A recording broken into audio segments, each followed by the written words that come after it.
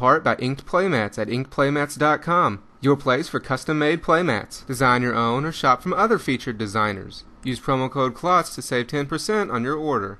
Inked Playmats, your game, your style. To do on their website, and come join us for a fun, friendly F&M environment.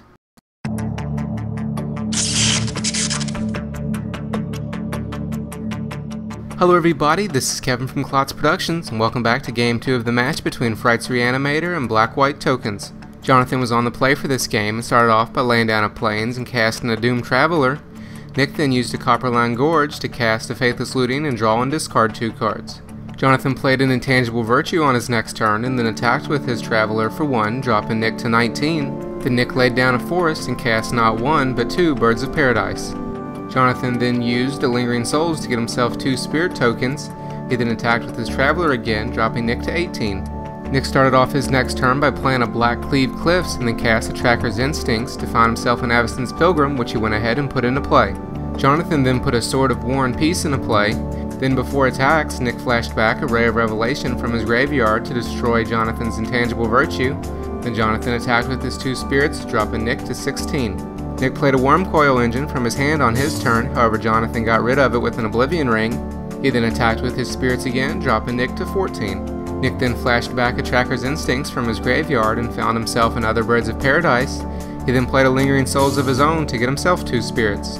Johnathan then equipped his sword to one of his Spirits and attacked with that Spirit along with his Doomed Traveler.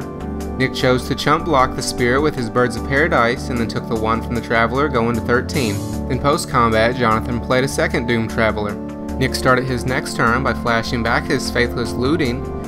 He then flashed back an Unburial Rites as well to return an Inferno Titan from his graveyard to play. When it came into play, he used it to kill both of Jonathan's Doomed Travelers along with his unequipped Spirit.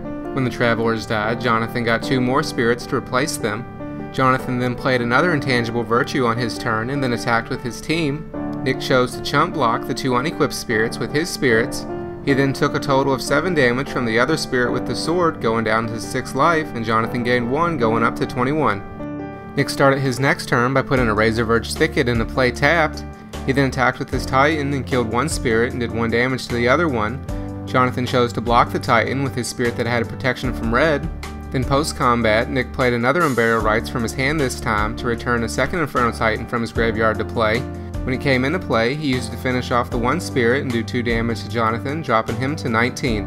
Johnathan played a second Sword of War and Peace on his turn and then attacked with his 1 equipped Spirit again, which Nick decided to chump block with his Birds. He then put an Evolving Wilds into play before passing his turn. Nick then attacked with both of his Titans on his turn, immediately doing 6 damage to Johnathan, dropping him to 13. Johnathan blocked one of the Titans with his Spirit and then took another 6 from the other one, going down to 7. Post-combat, Nick played another Birds of Paradise and then played another Faithless Looting to draw and discard 2 cards. He then flashed back another Unburial Rites from his graveyard to return an Elesh Norn Grand Cenobite from his graveyard to play. At the end of the turn, Johnathan sacrificed his Evolving Wilds to find himself a Swamp. He then played an Isolated Chapel on his turn and flashed back the Lingering Souls from his graveyard to get 2 more Spirits, however they died immediately from the Elesh Norn. He then equipped his second sword to his Spirit and attacked, however Nick chump blocked it with his Birds. Nick then attacked with his team for lethal on his turn, giving him the win to the game and the match. So that's it for this match. I hope you all enjoyed it. You can find the full version of this gameplay in the annotations at the end, along with links to my blog and my Let's Play Duels of the Planeswalkers 2012. If you like this or any other video, be sure to give it a thumbs up and add it to your favorites, then subscribe to be notified when more videos are online.